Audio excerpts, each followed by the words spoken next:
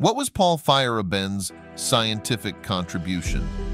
At the heart of Feyerebend's contributions lay his book, Against Method. A bold critique of the scientific method, it sent ripples across the scientific and philosophical communities.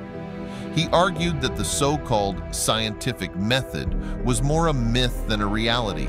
Instead, he posited that science progresses through a mix of anarchic strategies, intuition, and even chance.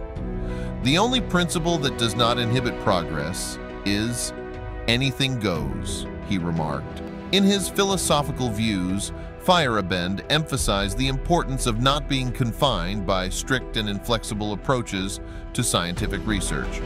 Instead, he championed the use of multiple methods and a mindset that is receptive to diverse perspectives when dealing with scientific inquiries.